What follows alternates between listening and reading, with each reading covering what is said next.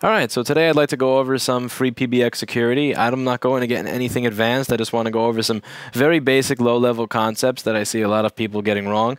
The first is when it comes to opening ports. There's this big misconception that if you're using free PBX and you have phones and a PBX on the same network, that you need to open ports 5060 and 5061.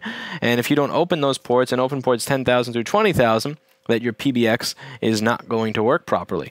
I never forwarded those ports in my router's firewall, and it works. So the way that this works is kind of like browsing the web. So a lot of people think that you need to open ports to make the system work.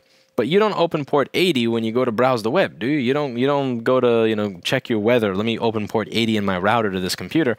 That's not how it works. So you open a port when you're providing a service. So I don't have to open a port to browse the web to check out a website. However, if I want to run a web server on my network, then I need to forward that port to the computer that I want to run a web server on.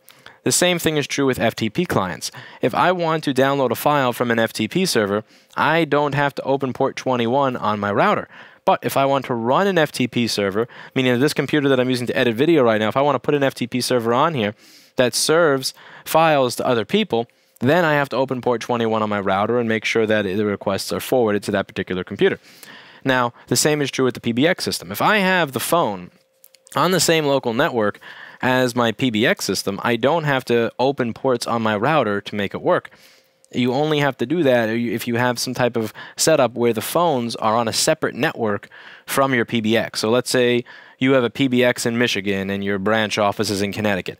Then you get into dealing with VPNs. Then you get into dealing with VPN tunnels and opening ports and all sorts of wacky stuff that I'm not going to get into in this small video series to make that work. And there are many companies that offer great products for that. So when I had a second store location in Brooklyn, I wanted to use the same PBX. I wanted to use the same network. We set up these two Microtech routers, and those two routers, I'm pretty sure I'm mispronouncing the name, but I'm sorry if I am. But they were very, very cool products that I will recommend. You get a router for $86 that you could practically run an ISP off of. Very advanced, but you can do that. You can set it up with a VPN so that you can have locations all around the country and everything works.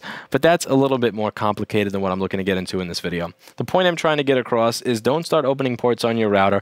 If you're sitting next to the router, the phone, and the PBX and things are not working, look elsewhere. The second thing here, again, that's also going to go for things like the web interface. So a lot of people will open port 80 because they say, what if I want to change a setting from far away?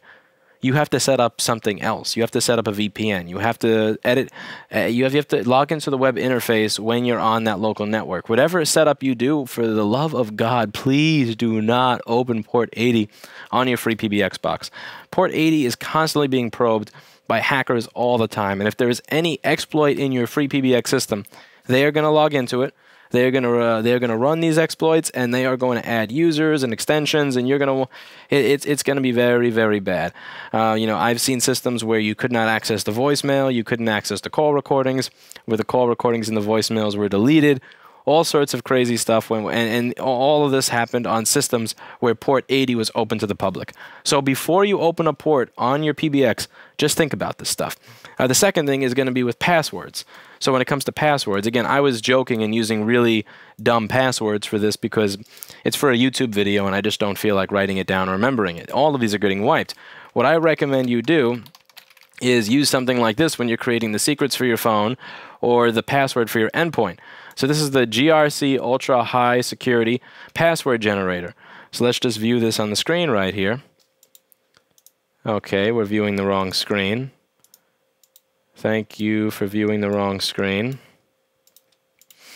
So this is the GRC High Security Password Generator. So you can just Google it, or you can go to grc.com/passwords.htm.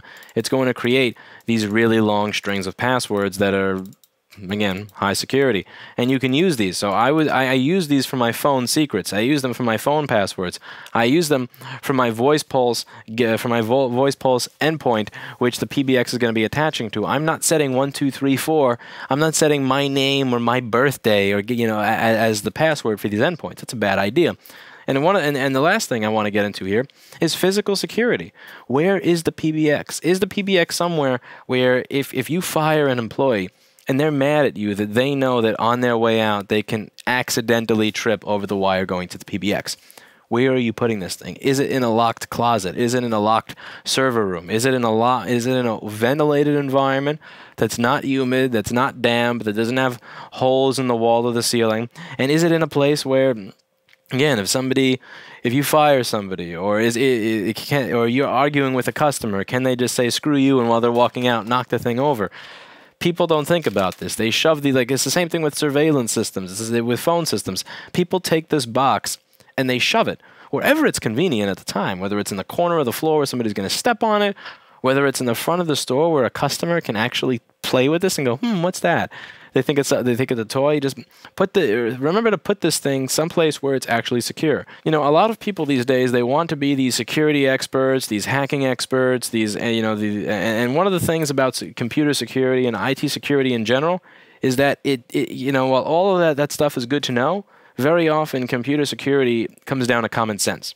A lot of the big hacks and a lot of the big exploits that you read about, if you read further, you'll realize that it wasn't necessarily that the person who did it was the biggest genius who managed to crack the best code in the world.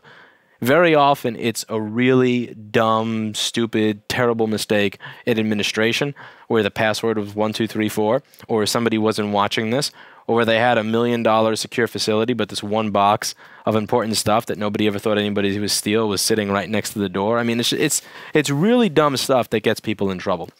Again, and it often comes down to laziness, or wanting to do a quick fix, or troubleshooting, and I can't connect, I can't make calls. Let me try forwarding the ports, that didn't work. Let me try changing the settings with my VoIP services provider, that worked. And then forgetting to go back and close the ports that you just opened. Again, I'm going to make a phone call right now just to make a point. I have 2 PBXs on my network, same network, and I have 2 sets of phones all on that same network. So what I'm going to do here is I'm going to use the phone from my network to call the phone system that was set up for another office. It's all on the same network, and you're going to hear them ring. You really don't have to forward a bunch of ports or do a bunch of crazy stuff. If you set it up properly, it should just work. That's another thing that I read online. You can't have 2 PBXs in the same network. You can't have 2 PBXs on the same network without a bunch of crazy setup. If that's the case, then why are phones ringing? That's all I have to say. So, again, when it comes to security, just think before you open ports. Think before you put this box where anybody can open it up and steal it. And think twice before you trust any of the troubleshooting steps you read online.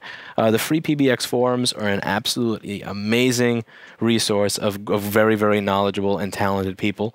And if you just read around that forum, look for the people that have a lot of posts, that have a lot of good answers, and try to use the search feature before you ask a lot of questions, and just trust. Have a little bit of skepticism before you trust what people say, and if you're going to trust people, make sure you're trusting the people who are giving experienced advice on these forums rather than the people who have 1 or 2 posts who are telling you need to open all these ports. Because again, the biggest problem with these systems, the biggest problem that I see with any free PBX-based phone system is just crap like port 80 is open to the world, and the browser password is like 1234, Just be careful of that stuff, because it will destroy the entire system.